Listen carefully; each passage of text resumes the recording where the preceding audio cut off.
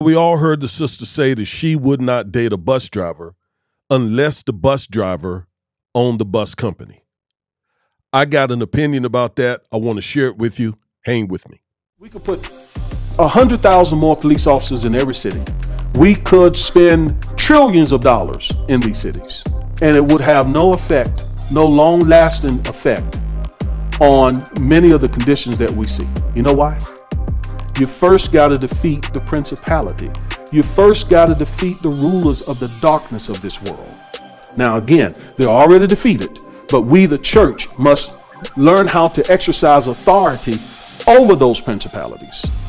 And then, only then, can we release and free the black men that they hold captive. All right, so the sister said, Sister Ebony K. Williams said in an interview with Iyanla Vanzant that she would not date a bus driver unless the bus driver owned the bus company. So let me say up front that the sister got the right to have her preference, who she wants to date, what her requirements are. She has the right to that. I am not going to try to shame this sister. I'm not going to throw any shade at her. If that's what she wants, I get it. In fact, I can understand somewhat what she was trying to say. She just didn't say it in the right way. She just sort of spoke her answer without qualifying it. But unfortunately, even when she did have the opportunity to explain herself, she doubled down. And in a subsequent interview, she still didn't, to me, explain what she was trying to say, or she said what she said and she said what she said. I don't know. But first of all, let me say to all the bus drivers, thank you. Thank you for what you do. Thank you for driving the bus. Thank you for driving the taxi. Thank you for driving the train. Thank you for driving the subway. Thank you for driving Uber. Thank you for whatever you drive, the 18-wheeler tractor trucks. Thank you for driving, because the truth of the matter is, if you don't do what you do, our country cannot operate. So you're important. And she didn't say that bus drivers were not important. She didn't say that. In fact, I looked at her Wikipedia page and it says that her mother was a bus driver. So I don't want to read into what she said. She didn't say that bus drivers were unimportant. But to say that she wouldn't date a bus driver unless he owned a bus made people feel some sort of way about that.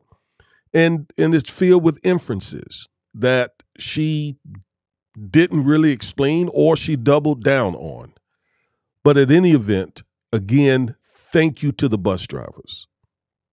And not just to the bus drivers, but everyone in our country who are providing manual labor, who are waitresses. Just yesterday, I went to a restaurant, picked up a curbside order. I had my waitress to go back inside a couple of times to get a couple of things that I wanted. And I made sure that I tipped her well because I appreciate her. And again, I'm not saying that Ebony Williams doesn't appreciate bus drivers or waitresses or what have you. I'm not saying that. But I just know in my heart that the work that folks do driving the bus, waiters, police officers, teachers, firemen, folks who don't make a whole lot of money doing what they're doing, but they are essential workers. I appreciate those folks. And the reason I do is because I come from those folks, just like Miss Williams. I come from those folks. My father was a laborer all his life, had a third-grade education. He never made more than $10 an hour his entire life. But he raised 4 children, and he raised me, and I wasn't even his biological child, and he treated me just like I was one of his biological children. He was a hard-working man, had perfect credit, kept his word. He was a good man, And again, my mother did not work. She quit working when I was a kid, and she never went back to work because my father took his $7, $8, $9 an hour jobs and took care of all of us. So that's where I came from. I came from the person who does the manual labor, who does the back-breaking work, who works the long shifts, who work, second and third shift. And as a matter of fact, so did I, right? I worked in fast food restaurants. I've worked in, one job I had was in a chicken plant where I would shovel ice all night long in a chicken plant, right? I also worked out in fields. I worked in tobacco fields growing up in the country where I'm from. I'm from North Carolina, and there's a lot of tobacco farming that used to go on there, and I was out in those fields. So, again, I appreciate the hard-working people who make this country tick. And I just wanted to say to you, thank you, thank you, thank you. Keep your head up. Don't let what someone says cause you to feel like you're no one. You are someone. You are very, very important in our country. And I know a lot of you are African-American men. And so I'm sure her comment hit you a certain way if you are a bus driver or a cab driver, whatever, but you enjoy your work. You put pride in your work. You're a good person. And I think that should be the types of things that you look for when you're thinking about dating someone. First and foremost, in my mind, they need to be a person of faith. They need to be a Christ follower, need to be a Christian, right? Secondly, they need to have good character. Third, they need to be a person of integrity. Fourth, they need to treat their spouse or girlfriend kindly and nicely and gently and lovingly. It seems to me those kinds of things would be top of the list. And then, of course, yes, talk about what you want your boyfriend or husband to do financially. I mean, there's nothing wrong with wanting someone to make a certain level of income. Moreover, there's nothing wrong with wanting someone who is ambitious. And that is not to suggest that bus drivers are not ambitious. There are some bus drivers who are doing exactly what they want to do, many who are doing it because they feel called to do it, right? But there are others who feel like, hey, I want to own the bus company. So we cannot, while celebrating the bus driver, throw shade at the bus company owner either, right? What she said is so nuanced, and that's why I think she got the feedback she got, because she didn't really explain what she was trying to say, and when she had the opportunity, again, she doubled down. So, yes, thank you to the bus driver. Thank you to the waitress.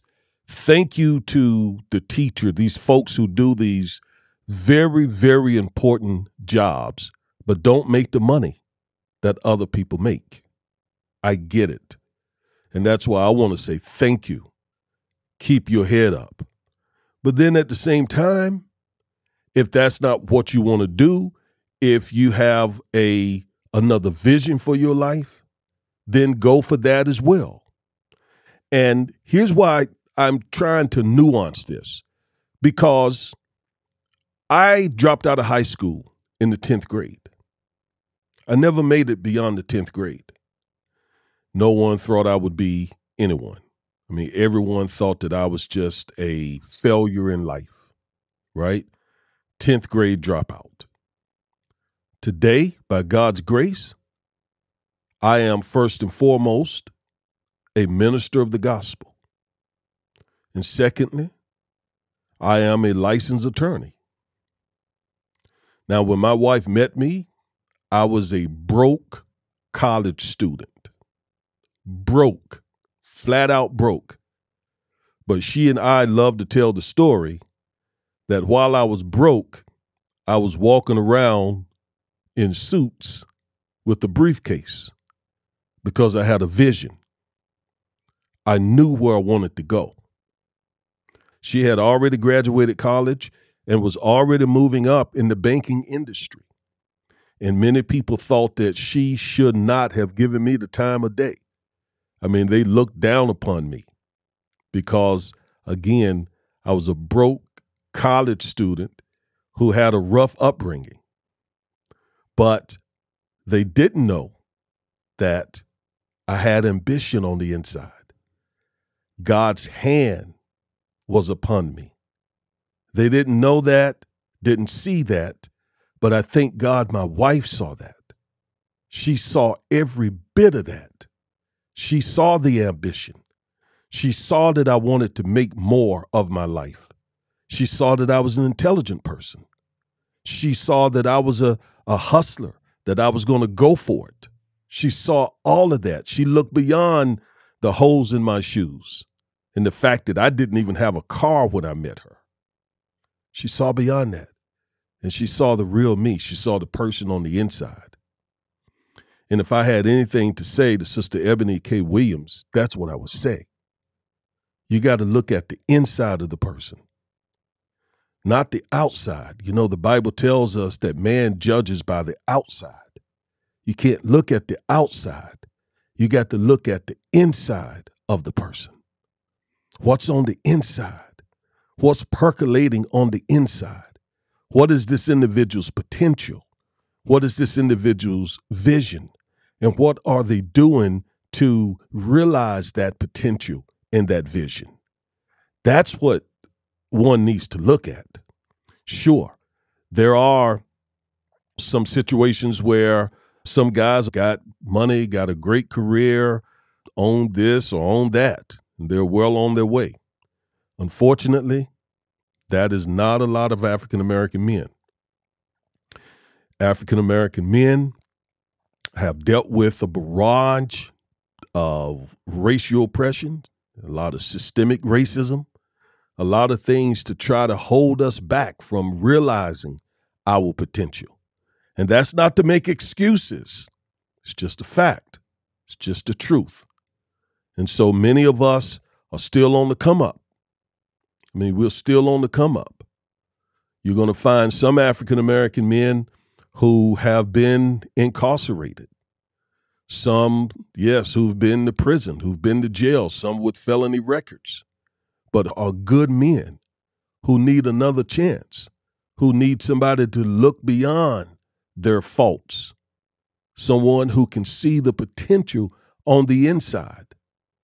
Those are the things that I would say to Ebony K. Williams. Now, again, she has the right to say what she wants, and she may not have it in her heart to help somebody build or help somebody get to the next level in their life. She may want somebody, when she meet them, they got it all together. Well, that's going to limit her pool of black men, quite frankly. Yes, some of us are what I would call late bloomers. I said that I'm a licensed attorney, but I didn't go to law school until I was 39 years old. I had to grow up. I had to mature. I had to get things together. So I'm one of those late bloomers. And again, I just thank God for my wife. And that's another thing, again, I would say to Sister Ebony Williams. Sometimes a man needs a good woman, not to take care of him, but to help him come up. That's what I needed. I needed the Lord first, and then the Lord sent me a good woman to walk with me, to encourage me, to hold me accountable, to push me, to love me.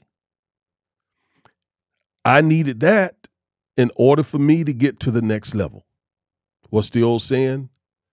Behind every successful man, there's a good woman. So if a woman is looking for a man to have it all together when she meets him, then she may miss out on some really good men. Again, no one is advocating for women taking care of men, but sometimes it just takes some men longer to put it together. Good men on the inside. Good men, but just don't have the net worth that some sisters like Ebony Williams and others want. That doesn't mean that they're not dating material. That doesn't mean that they're not marriage material.